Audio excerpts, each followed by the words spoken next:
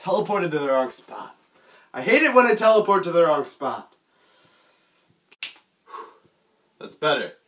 Anyway, today is Saturday, which means it's the second day of V's. I have absolutely no idea what I'm going to vlog about today, so that's cool. Hold on a second, I think I feel an idea coming.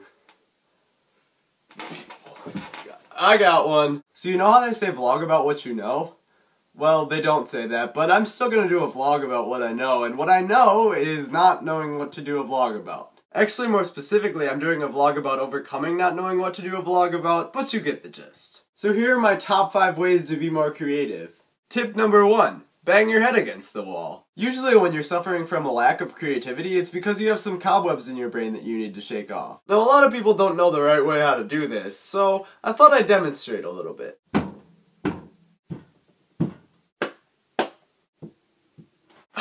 I just feel so refreshed and maybe a little bit concussed, but that's okay because now I'm more creative. Pro tip, the harder the object, the more cobwebs you clear up and the more brain cells you kill. Alright, tip number 2, lock yourself in your room until you can come up with ideas. Please, just let me out, I just want to get out of my room!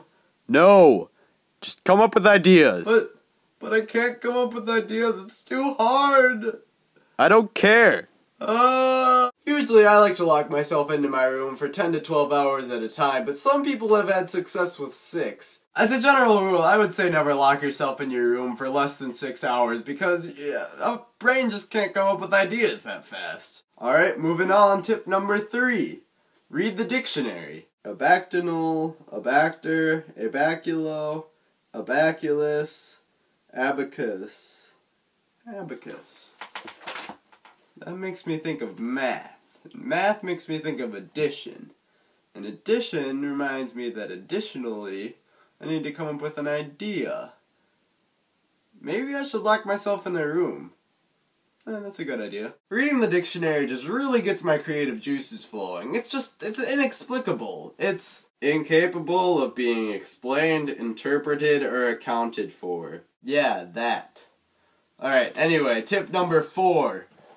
What I like to do is I like to put on my thinking sombrero and my thinking mustache. Alright, yeah, this doesn't help at all, and maybe it's just an excuse to wear a mustache, but it does make me look fairly ridiculous, so that's good. Alright, moving on. Tip number 5. Recruit a live audience. Zach, hi. So what I'm gonna ask you to do is, laugh every single time that I say the word the. The. So, you know, I was walking down the street the other day, and I saw the best thing ever. There was this sign for the Festival for the Souls of Dead Whales, and the best part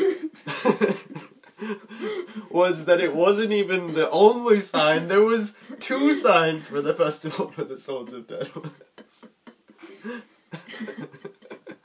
That was my brother. He's pretty awesome. And that leads me right to the only actual tip that I've actually given on this video, and that is to be around other creative people. Just being around other people helps you to be so much more creative, and it's just awesome. So now you know a lot of things not to do when you're not feeling creative, and one thing that you can do when you're not feeling creative that's actually pretty awesome and fun, and you're welcome. So yeah, my name's Sam, I make videos every Saturday and whenever the heck else I want to, and you'll see me when you see me.